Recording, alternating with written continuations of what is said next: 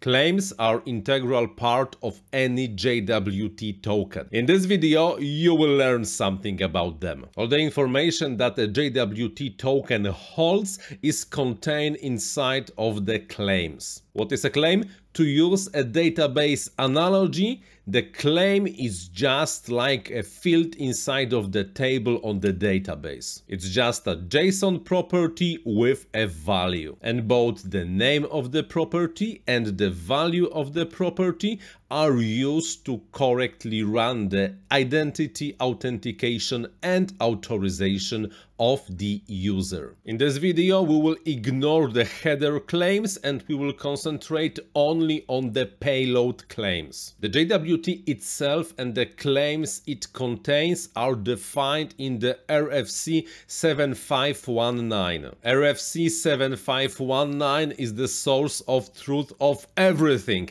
Not the simplest to read, but it has everything. And this video is just a short summary on the claim topic. JWT claims can be divided into three categories: the registered claims, the public claims and private claims. The most important claims are of course the registered ones. The registered claims are coming straight off the RFC and their meaning and function is very strictly defined. Bear in mind, registered does not mean required. You do not have the obligation to put all of the registered claims into the token. The usage of the claims is optional.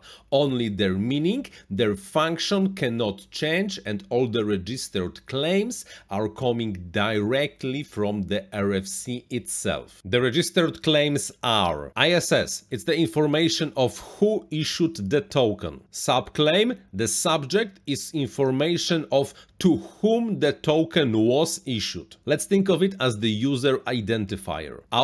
Audience is the information to whom the token is intended to. For example, the token holds the information about audience A, but your service is the audience B. That means the token is not for you and you should reject it. Exp as expiration is the information on when the token should expire. Any attempt to use the token after it expired should result in the unauthorized response. NBF, not before. It's the optional information that this token cannot be issued before the date. So let's say we have the option to use the token in the future. IAT, issued at, is the information of exactly when the token was issued. JTI, this is a simple one. This is the unique identifier of the token itself. There are no more registered claims. Now let's jump into the public claims. All the public claim names are coming from the public registry. And the claim is of course considered public when it's contained inside of this registry. By the way, the link to the registry is in the description of the video. And finally, we come to the private claim names. The purpose of the private claim names is that every issuer and the consumer of the JWT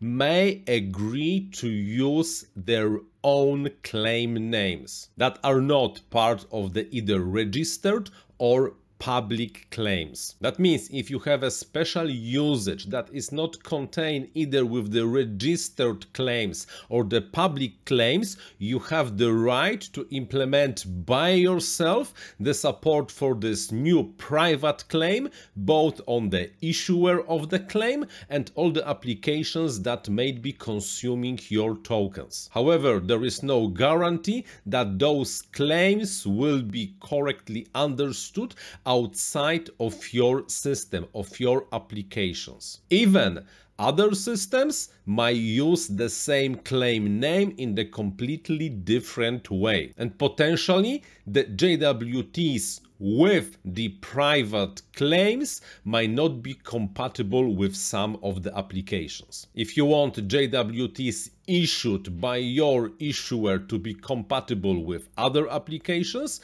you have to ensure that your tokens contain only registered and public claims. Private claims are good only for private usage. And that is the full story of the JWT claims. If you would like to know more about the JWT authentication and authorization, here is the video for you. In the meantime, thank you very much for watching. I'm Paweł Spychalski and, like always, happy coding!